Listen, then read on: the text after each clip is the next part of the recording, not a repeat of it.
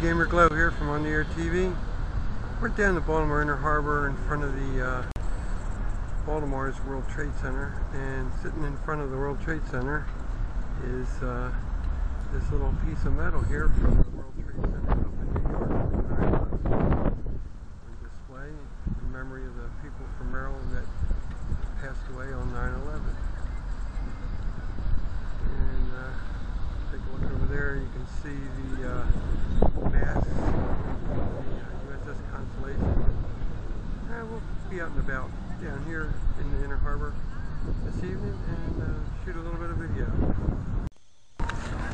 Okay, this one's going out to Bob, 1954 Shadow.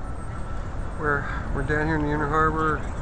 You can see the power plant over here. When you look over here, you'll notice that the new Phillips has moved over here to where the power plant was. Barnes & Noble Books and Phillips is all over on this side. So there you go, Bob.